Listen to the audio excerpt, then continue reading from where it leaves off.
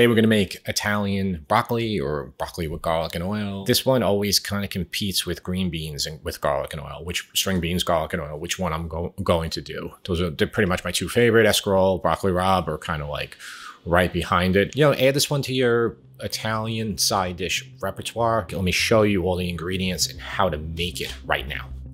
The ingredients are really simple and basic in this one, but don't let that deter you and make you think that it's not a great dish. So we're going to start with broccoli, and I have 3 heads right here. These were cut like this in the store, so you don't have that long stem. Garlic. We have olive oil and extra virgin olive oil.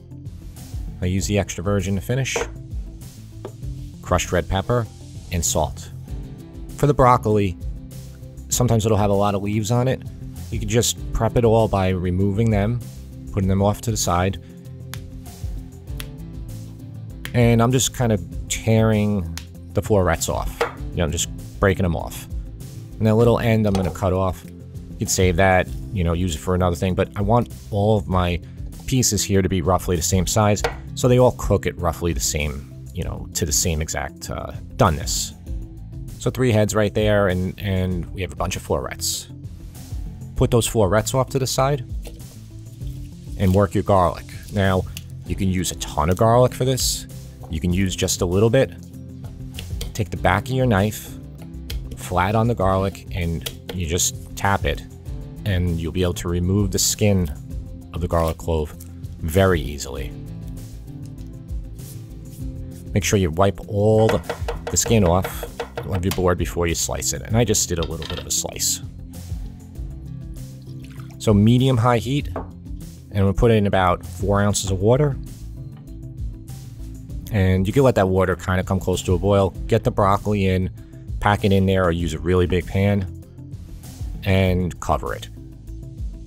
About 3-4 minutes, maybe 5, just until it gets bright green, which means it's kind of done. Like, you can eat it like this, like that would be fine. I mean, you can eat broccoli raw.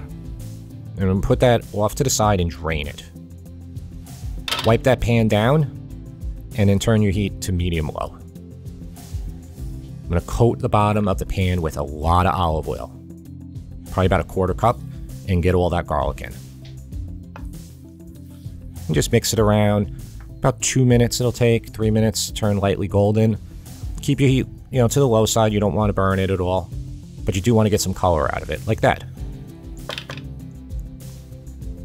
Hot red pepper, which is optional here for this recipe. I used about a 1/2 teaspoon. I love it in it. I let that cook for a few seconds and then get the broccoli in.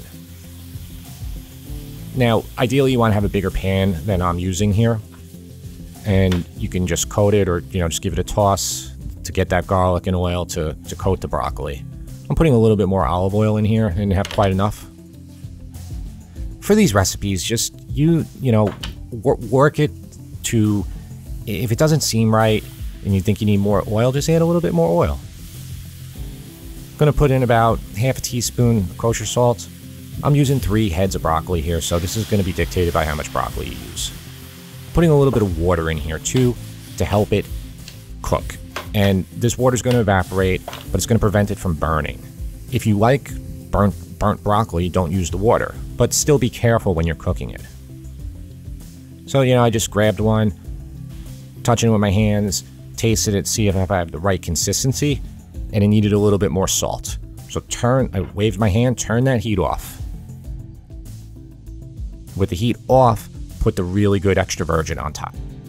That's Italian broccoli. I like it a little bit on the softer side, not super soft. I don't like it burnt, but do it whichever way you want. This is a good dish to use for anything. It's just like my string beans with garlic and oil, or escarole white beans. These are all great sides. I hope you watch those other side dishes that I have. Watch all my videos that I have. That helps me out a heck of a lot more than if you just hit that subscribe button and never watch a video again. So I appreciate you watching, and I'll see you next time.